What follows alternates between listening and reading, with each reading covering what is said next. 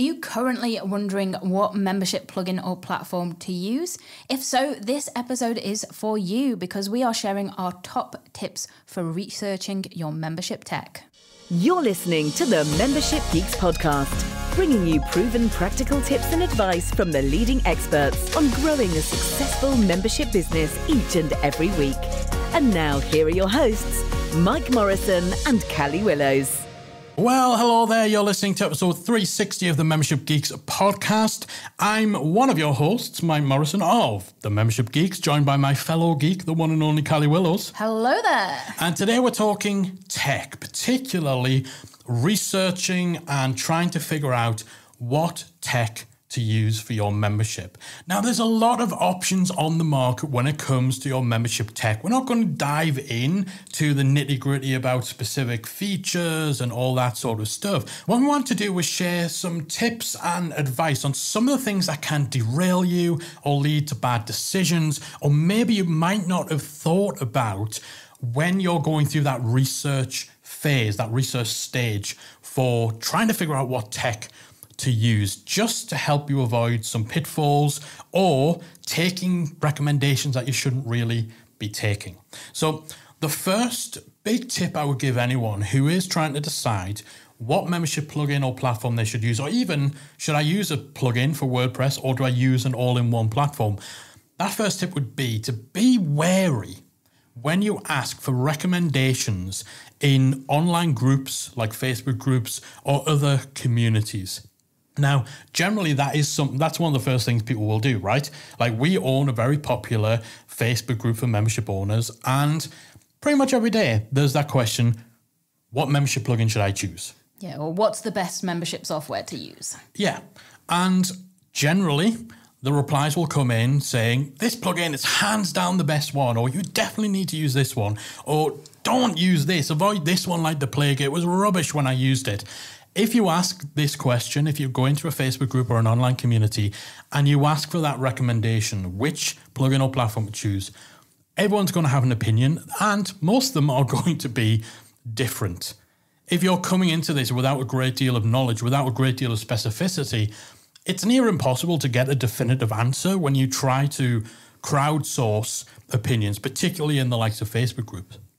And a lot of people who respond with these very definite, very emphatic answers and recommendations, they might not have the experience or the knowledge of the different options that are available in the market to actually give you an informed recommendation. And also, they don't know what you need. Yeah, they don't know what you need. They maybe just have very limited experience with just one thing, or perhaps they've had a very bad experience with one plugin that they're not going to be short on or shy at sharing with you. So right away, they might not give you a recommendation for what to use, but because they had a negative experience, they'll jump right in, definitely avoid this plugin, or they'll trash other people's recommendations because of their experience. But you have to keep in mind with stuff like that, that's just one person's experience. They may have used the software years ago when it was in its infancy. They might not be very tech savvy, and it might actually be a plugin where a little bit of extra technology is needed. Or my personal favourite, they were trying to use it for something that it doesn't actually do. Yeah, they were trying to fit a round peg into a square hole, didn't quite fit, and now at every opportunity, whenever someone like you comes in asking for recommendations, they'll jump on it and say, well, I'll tell you what you shouldn't use. Like, this is the kind of things that you're going to see a lot of when you do ask for recommendations in groups and in communities, particularly when it's a broad ask, a broad question. A lot of the advice you get won't be qualified advice. And actually, a lot of people, they're just sharing their opinions on the one thing they've used. Hey, I've used this and it's been great for me. But you're not getting the full picture. And quite often, those opinions, those recommendations, they're coming from people who maybe have very limited experience, or, they've been told by their coach or their web developer that, this tool is the absolute best. And they've just carried that opinion with them without any actual insight into whether that's true. So this isn't to say don't ask for recommendations. It's just to say if you're going to ask for recommendations in communities, be specific about what you need. And also take a lot of the feedback, particularly the negative feedback about stuff you should avoid or definitely don't do this. I use this and it's the worst thing ever. Take that with a hefty dose of salt. That will save your sanity. Definitely. And you also want to consider that content creators that are writing about or recommending particular membership options are 90% of the time going to be paid affiliates for those softwares that they're recommending. Bloggers, vloggers, other content creators will be affiliates of pretty much any membership plugin, piece of software, anything that they're recommending, publishing reviews on. They'll gain a commission based on you actually buying from their link. Yeah. So it's not to say don't utilize these reviews, but be aware that usually the people that are posting these reviews or posts on social media, there's a financial incentive there for them to do so. And you might look at that and say, well, you've got reviews on your website, and we do. Yeah. But we have reviews of multiple options, and yes, we are affiliates for them, but we're not recommending one over another. We try and be as unbiased as possible. Yeah, we're affiliates for everything. Yeah. You know, we recommend what is best for particular circumstances. And there's plenty of other people that do that too, but there's also people that will very heavily promote just one platform or plugin. Yeah, that's usually the determining factor. If you have a site like ours, and there are other tech sites or WordPress sites where there's lots of different reviews, lots of different options, then chances are, yes, they're going to be affiliates, but they'll be affiliates for everything that they talk about. And therefore, that kind of levels the playing field because you're not incentivized to push one and not others because you get a commission anyway, because what you're doing is you are saving that software company from having to spend the money on paid ads. So that comes to you in exchange for the time and resources it takes you to obviously write and promote that content. You as the buyer, you don't pay any extra. And actually, yeah, if it's like us or if it's like other popular WordPress blogs where they will review pretty much every membership plugin, then the fact that there's an affiliate commission there generally doesn't lead to bias because when you're getting a commission on everything, there's no reason to incorrectly push one thing over the other. But the big litmus test is this person or is this website that's promoting this tool or software, is that the only one they're pushing? Is that the only one they're talking about? Do they have 20 articles talking about how great this one thing is? Or do they have 20 individual articles talking about 20 individual different things? Yeah, and be overwhelmingly cautious of anything that somebody is giving an 100% glowing recommendation to, because we've been in this space no long enough. Every plugin and platform has issues. There is no perfect option. So if it all seems a little bit too good to be true, then, you know, look for the affiliate link. Definitely. So yeah, just be aware that when money's changing hands, you do have to look a little closer at how that might be affecting the recommendation. Yeah. And it doesn't mean it's invalid. There can still get a lot of good information from those reviews. Just don't, again, use it as the sole reason for purchasing one option above another. Yes. And, you know, look for multiple reviews from multiple different places. And are they all saying the same thing? Yes, exactly. So, again, it's applying that liberal dose of salt and just putting a little thought into where is this recommendation coming from? Where is the driving thing behind this review?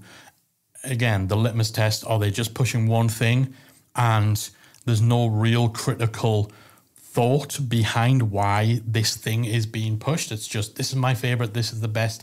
The people who run it are amazing and everything they write is just about this one option. Or are they actually a reviewer or a resource that clearly is more about having that wider range, that wider coverage of all the options of the market as a whole?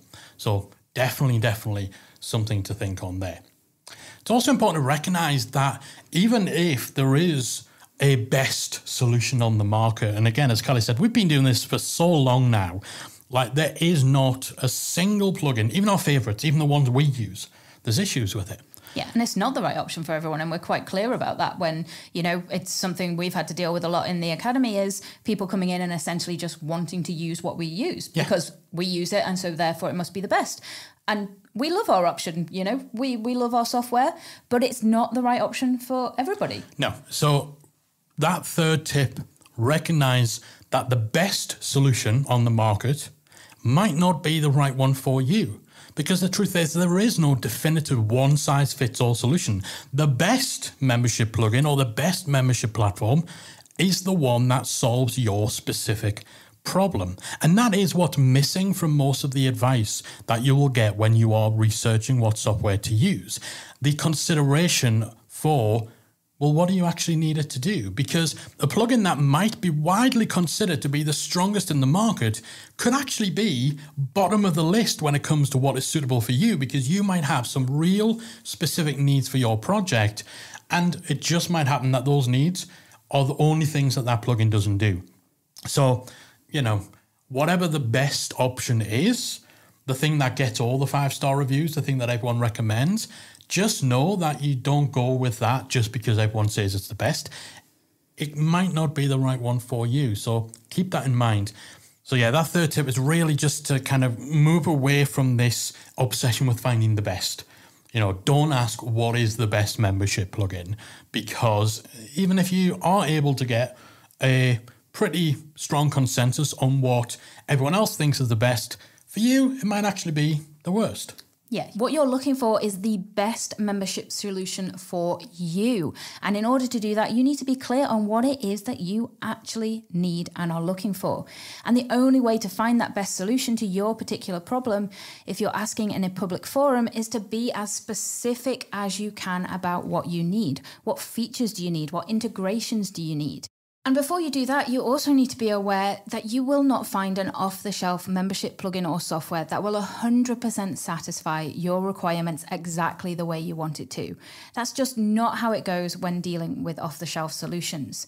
And knowing this from the get-go will save you some frustrations and a lot of time trying to find that absolutely 100% perfect fit. Yeah, nothing is going to have 100% the features that work 100% the way that you want them to, just off the shelf without any customization or add-ons or anything like that. It's, if that's what you're thinking you're looking for, you're unicorn hunting. I mean, if you've got really simple needs, like you literally just need something that's going to protect your content and give a login, then yeah, but even then, it's not always just the what, it's the how. Yeah. You have to make some compromises. Yeah, definitely. And so to do that, you want to make a list of your requirements and share them when you ask your questions about what will be the best membership solution for you. So you want to consider questions like, will your content be available all at once? Is it going to be regularly added to? Do you need an automated drip feed? Is your membership going to have multiple tiers? And will you offer self-service accounts to your members? What payment providers do you need to integrate with? PayPal and Stripe are pretty much basics these days, but other less common options may limit the membership softwares that are available to you. Similarly, what email providers do you need to integrate with? And do you need to integrate with anything like forums or social networking tools? And are there other features you want integrating in the site, like course plugins, affiliate systems, gamification? Think about all of these features that you want and need. And also think about how tech savvy actually are you. You might want lots of bells and whistles, but if you can't actually put that together, you're either going to need to look at a developer helping you or a platform that maybe doesn't have quite as many features as you need, but will enable you to get up and running quickly. And that ties into your budget as well. Have you got some budget to actually spend on a top tier software? Or do you need to start with a lower cost option and see if you can upgrade later? And finally, something a lot of people don't think about is what stats do you actually want reports on? What do you actually want to be able to track in your membership? This is an area where a lot of membership plugins and softwares are severely lacking. But if this is something that's really important for you, you need to make sure that your software can provide that or has integrations that can. Yeah, definitely. So if you're asking for recommendations, whether it's within a forum or a Facebook group, or whether it's to a web developer or to another membership owner, these are the kind of things you need to be giving them details on. It shouldn't just be, I need a membership plugin, what's the best one? It should be, trying to find a membership plugin, this is what I need. I'm thinking multiple membership tiers. I was going to use PayPal for the payments. I currently use ActiveCampaign for my emails. I wasn't planning on having a forum. Like, this is the kind of information you need to give people. And the more specific you can be, the clearer you are on what you need, the more chance you'll actually find a product, a platform, a plugin that fits those needs. And a top tip here is actually think about things that you might think are obvious, but actually they're not common membership features. So a common one that we see more and more is people wanting a magazine style membership where actually somebody only gets the content from the day that they join. So if they join in July, they get July's content onwards. They don't have anything from January to June. Now, on the one hand, that makes sense, but it's not something most membership plugins or software are available for. There's only one? About 3 now. Is it 3 now that do that? So it's something that a lot of people will think, well, this is an obvious membership feature because I've seen it used, but actually it really impacts what your software choices will be. Definitely. And if you're not sure, then again, within the questions that you're doing, within the information you're researching, that's something you want to have answered. Is this a common feature? Is this something that will be easily achievable? Is this something for which I will need to have something custom developed? Just this morning was seen in the Facebook group, someone kind of saying, I'm really struggling. I've got such basic needs for my membership. I'm just not sure what my membership plugin should be. And then they start listing the needs. And actually, several of them are really, really highly specific, difficult things to do. The stuff that you think should be easy might not actually be commonplace within the membership market. So finding out and just asking the questions, is this something I'm going to be able to do, first and foremost, before you then start kind of looking at, okay, if I know this is achievable, this is a feature I need, these are the systems I need to integrate with, this is my budget, I'm not very tech savvy, so it needs to be easy to use. All that kind of information when you're doing your research is going to ensure that you get better recommendations and make it just far more likely that you land on something that fits those requirements without the chance or the risk that you'll have a nasty surprise after you've bought the plugin and then find out, oh, okay, I actually need it to do this, that, and the other, and it doesn't. Why didn't anyone warn me? Because you never told them. So there's obviously a whole bunch of other things to consider and go into when it comes to finding the right membership plugin or the right membership platform. We've covered a lot of that on past episodes. We also have a fantastic free resource, which is essentially our buyer's guide to WordPress membership plugins that you can download over at membershipgeeks.com/plugins. And that gives you some other best practices that will help you to really figure out what the right choice is for you, as well as providing a comparison of the most popular membership plugins on the market, feature by feature. But this episode we really want to kind of cover a lot of the stuff that doesn't get pointed out, or maybe people don't realize will factor in when you're trying to do your research, especially when you're asking for recommendations, when you're asking for help and advice. So if you are at that stage, whether it's building a new membership or whether it's switching to a different platform, perhaps you've had your membership running for a while and you're looking to make a switch, then hopefully this has given you a little something to think about before you just accept the advice that you're given, before you post in that Facebook group, and before you start that research process of trying to find your membership tech. All right, that is it from us for another week. Hopefully you found this useful. If you did, hit us up on social at Membership Geeks, right across pretty much everywhere social media is these days. I think we're at Membership Geeks. Let us know how you get on in your quest to find the right membership tech. We'll be back again next week with another episode of the Membership Geeks podcast. Bye for now.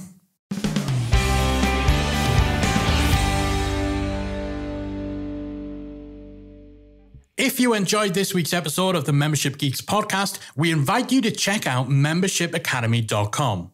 Membership Academy is the original membership about memberships, and it's the essential resource for anyone at any stage of starting, growing, and running a successful online membership business. Whether you're still trying to figure out what your idea is going to be and you need some help making it a reality, or whether your website is already up and running and you're looking for ways to grow and attract new members, then Membership Academy can help you to get to the next level. Not only do you get access to our step-by-step membership roadmap, our extensive training library, and exclusive member-only discount and tools, you'll also become part of our supportive, active community of membership owners that will help you along the way in your journey with feedback, encouragement, and advice. All of this and more make Membership Academy the #1 place to be for anyone looking to start, manage, and grow a successful membership business. Check it out and join the community at membershipacademy.com.